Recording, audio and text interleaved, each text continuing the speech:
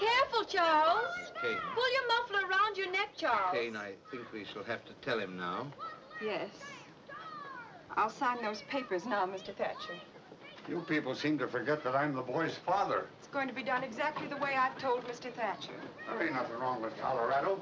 I don't see why we can't raise our own son just because we come into some money. If I want, I can go to court. A father has a right to.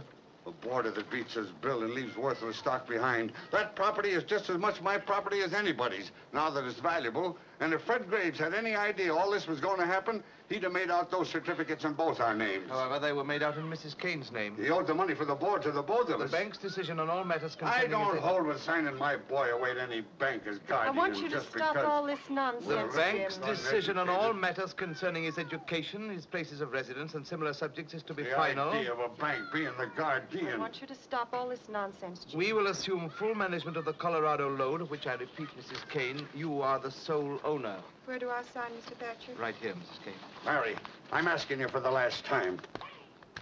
Anybody'd think I hadn't been a good The sum of husband, a father. $50,000 a year is to be paid to you and Mr. Kane as long as you both live, and thereafter to the survivor. Well, let's hope it's all for the best. It is. The Union forever! You can't lick Annie, Jack!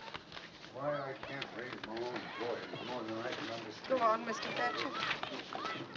Everything else, the principal as well as all monies earned, is to be administered by the bank in trust for your son, Charles Foster Kane, until he reaches his 25th birthday, at which time he is to come into complete possession. Charles!